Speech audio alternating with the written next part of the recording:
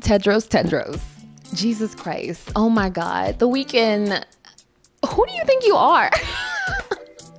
Okay, y'all. So, hey, my name is Carly, and I'm here to do a quick little review and tell you my thoughts on The Idol. By the way, HBO, you should be ashamed of yourselves for allowing this to be on our TV screens. Honestly, I'm glad that this was canceled. So not only were the first 2 episodes feeling like filler episodes, but they also didn't even tell us who the heck most of these people were. I didn't get the name of the black woman who was over there helping and hugging Jocelyn the whole time's name until episode 3. Destiny, hello. And I honestly wish that Sam and Abel did not write her to literally only be that person to give one-liners. Badass one-liners. And Haim keeps talking about killing people, guns, etc. But you haven't pulled it out at all yet. And I'm waiting on it. But honestly, I don't even want to get to episode 4, 5, or 6 anymore, after what just happened in episode 3. The Weeknd's performance... Abel, you honestly cannot act.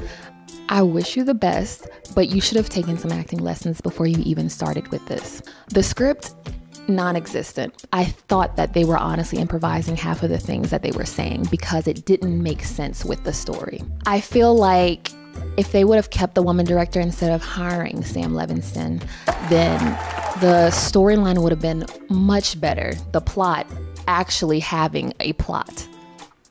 That's a part of storytelling. There was no storytelling in this at all. And it felt, being a watcher, a viewer, not even like a critic or anything, it felt extremely uncomfortable for me to even watch this. And I know a lot of y'all have expressed the same sentiments to me in my DMs and saying, yes, I feel extremely uncomfortable. I don't want to watch this show again. I honestly don't want to watch it because I know the potential that it could have been amazing.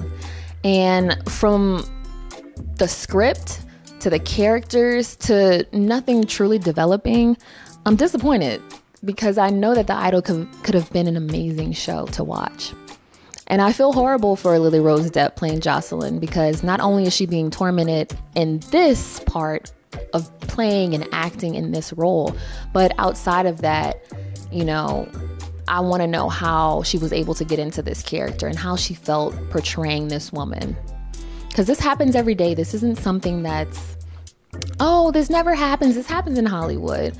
But I felt like it could have been portrayed much better on screen within the story of The Idol. I feel like the only pro of the show is the acting that Lily Rose Depp is portraying. I feel like she has a lot of potential.